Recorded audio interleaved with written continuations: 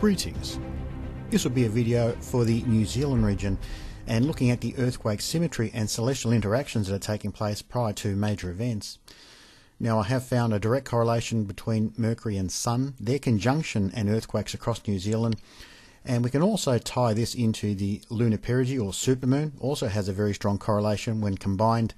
And just recently I've looked very closely at the Venus and Uranus connection, specifically their square, and it also has a very strong specific correlation across the New Zealand region and earthquakes, and I'll just show a few of them now.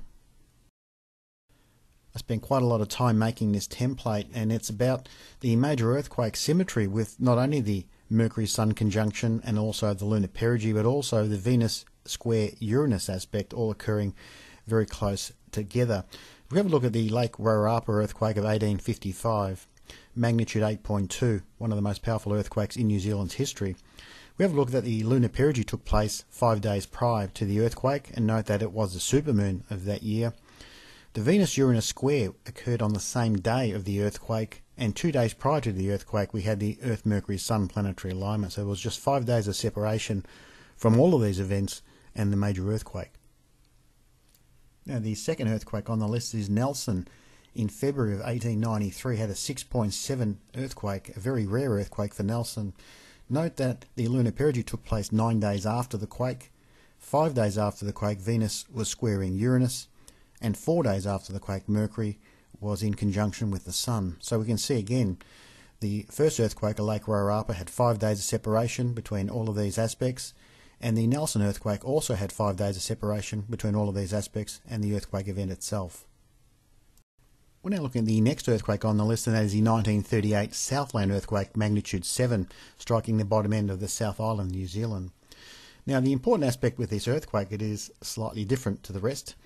Now, this earthquake had the Lunar Perigee taking place 8 days prior, the Earth-Mercury-Sun planetary alignment 3 days prior, but importantly, Venus and Uranus, they weren't at square, they were at opposition, just 3 degrees from their opposition at 177 degrees. And this video is just focusing on the square aspect, the 90-degree aspect. I just find it interesting how the same planets are showing themselves, and they have showed themselves with quite a lot more earthquakes, but I'll just focus on just this one. Now, the next earthquake on the list is in 1985 in the month of September, where a 7 magnitude earthquake struck the Kermadec Islands region just north of New Zealand. If we have a look, the Lunar Perigee took place 9 days prior to this event, and it is important because it is a supermoon, the third closest point of the moon for the year in terms of perigee. Venus and Uranus were at square 8 days after the earthquake, and Mercury, Earth, Sun were in alignment 3 days prior. So again, we get this symmetry showing themselves again, and this time it was just north of New Zealand. Now moving ahead to 1990, where Dannevirke in the North Island, New Zealand experienced a 6.3 magnitude earthquake. Just 4 days after the earthquake date, we had the Lunar Perigee. A day prior to the earthquake date, Venus was squaring Uranus, and Mercury was in conjunction with the Sun 9 days prior to the earthquake. So we get this symmetry showing itself again, although slightly further away in symmetry. Now moving ahead to December of 2007, where offshore Gisborne experienced a very significant 6.7 magnitude earthquake. Now this earthquake was quite strong, it was widely felt, and it was quite significant for a number of reasons, but importantly, if we have a look at the Lunar Perigee on this day, it took place just 2 days after. 2 days prior, Venus was squaring Uranus, and 3 days prior to this earthquake, Earth, Mercury, Sun were in alignment. So again, we get another 5 days of separation between all of these aspects showing themselves with an earthquake for the New Zealand region. We're now moving ahead to 2009 in July. A magnitude 7.8 earthquake struck near Dusky Sound. This was an extremely large earthquake that did have a tsunami warning associated, an extremely strong event. Now if we have a look, this was also associated with the supermoon, which is important.